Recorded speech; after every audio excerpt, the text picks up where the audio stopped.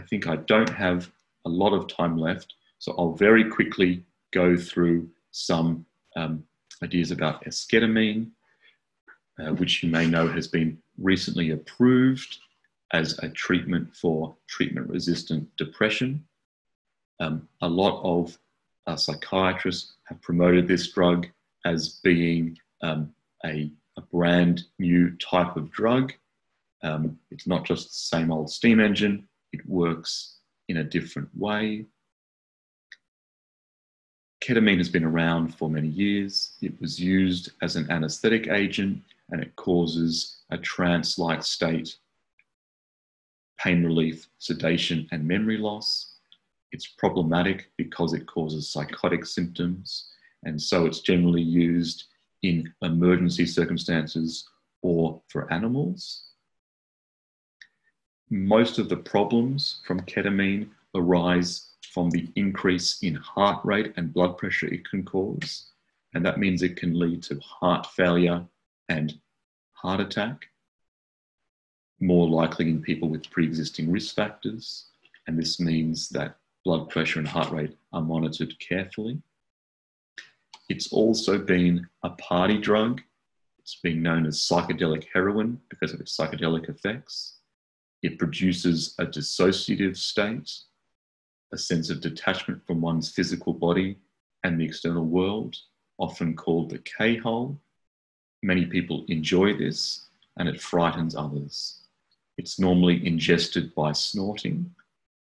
A recreational dose is 60 to 250 milligrams, and it rapidly causes tolerance, withdrawal symptoms, and addiction in some people. It's very popular in the UK. It's been associated with more than 100 deaths, including from traffic accidents and suicide. This is probably because ketamine impairs hand-eye coordination and balance, increasing the risk of traffic accidents.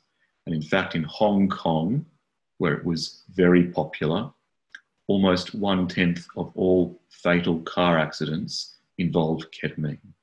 Another problem is ketamine bladder, which is an ulcerative cystitis, which can lead to perforation of the bladder, an inability to urinate, and can require catheterization. It can also cause cognitive problems and depression in the long term. The withdrawal symptoms of ketamine include anxiety, trouble sleeping, and depression.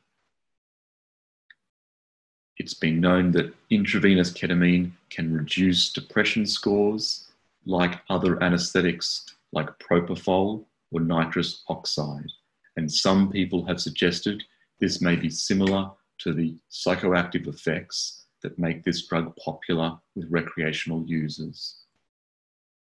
So esketamine is one of the two mirror image molecules of ketamine.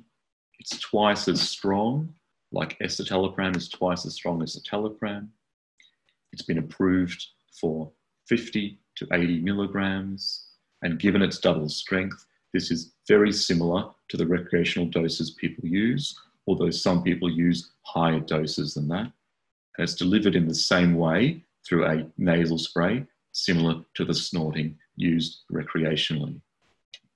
There were 5 studies that were submitted by Janssen to the FDA for approval.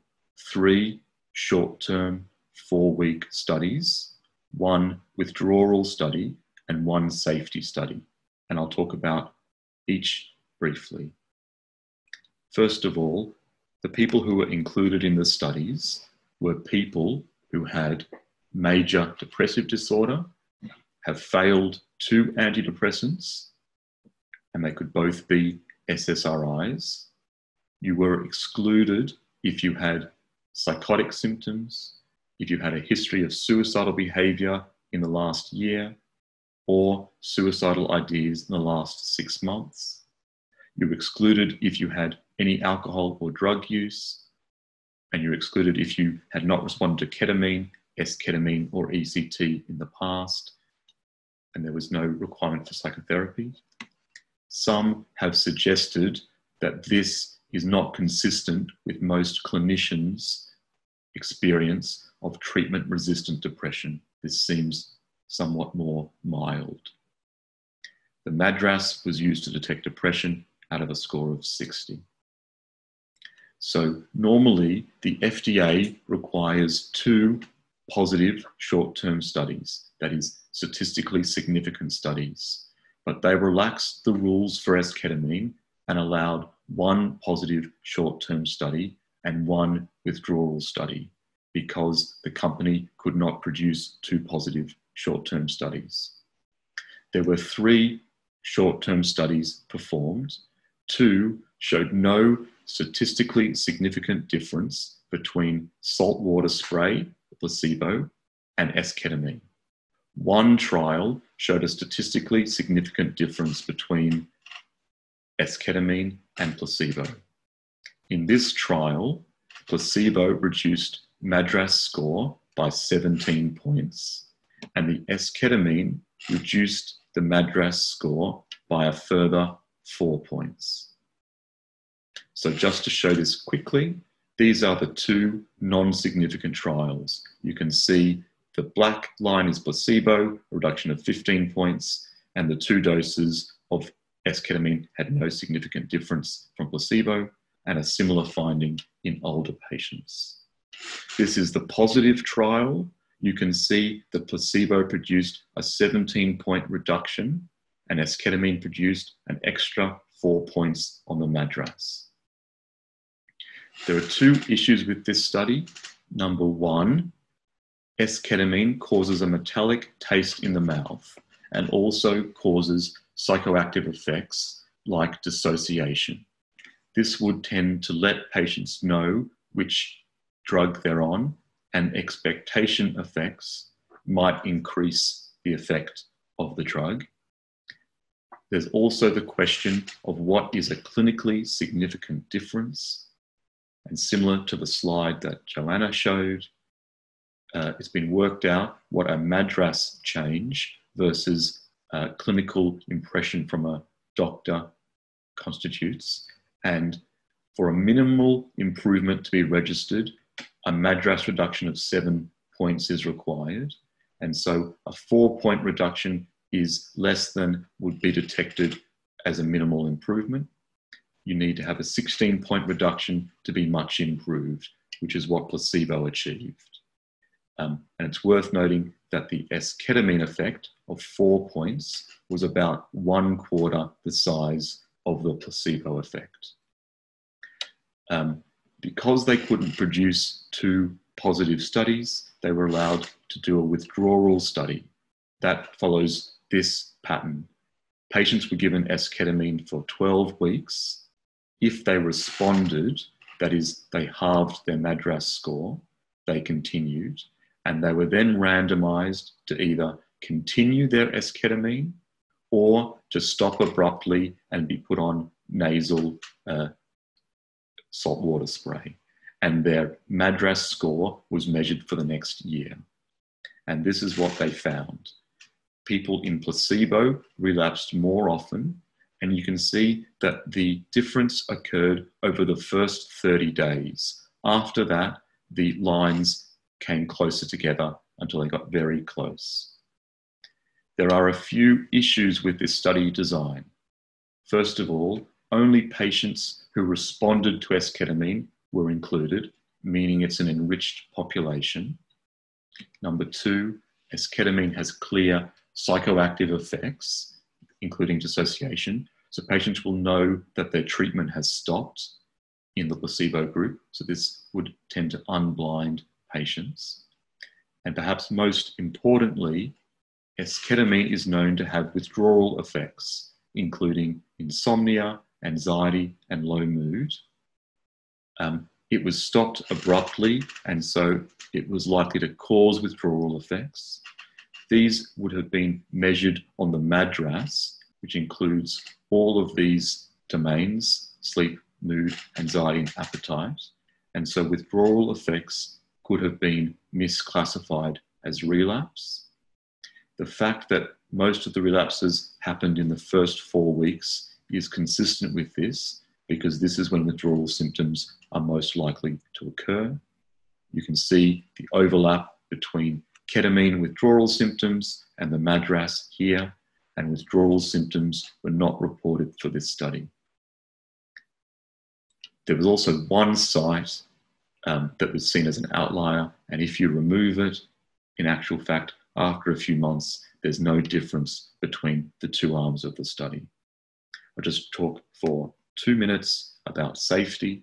So there were 6 deaths in these trials. All 6 deaths occurred in the esketamine arm, and there were none in the placebo arm. These deaths were 3 suicides, 1 fatal motor vehicle accident, 1 person died of heart and lung failure, 1 died of myocardial infarction. What's interesting about the causes of these deaths is they're all recognized from ketamine use either in anesthetics or recreationally. The blood pressure spikes can cause heart attacks and heart failure, and impaired hand-eye coordination and dissociation can cause car accidents. And there were, in fact, 5 car accidents in the esketamine arm, one of which was fatal, and none in the placebo arm. There has been a lot of speculation about what caused the suicides, perhaps withdrawal effects, perhaps psychotic or psychedelic effects, or flashbacks. This is an account of someone who used esketamine. There are many positive and negative accounts. This man talks about feeling that he is spinning, that he has a headache, that he couldn't move, that he began crying for his mother, and that he felt scared, and the effects lasted for longer than a day, which gives some context to the use of this drug. There were also many other side effects. Half patients experienced dissociation, a third dizziness or sedation. 10% had significant blood pressure rises, and 10% had bladder-related problems reminiscent of ketamine bladder. Very briefly, in the long-term safety study, 15% of patients developed new onset suicidal ideas in the esketamine group, and 6 of these patients attempted suicide. This is notable because this group of patients was selected for not being suicidal. They had to have had no suicide attempts for 12 months and no suicidal thoughts for 6 months. So this increase is somewhat concerning. Similar problems have been reported by doctors in the US since the drug has been released over the last 12 months. There's been an increased reporting of dissociation, sedation, feeling drunk, suicidal ideation, and also completed suicide. And the authors of this study concluded that the safety of this drug requires urgent clarification. I'll leave it there for some questions. Thank you.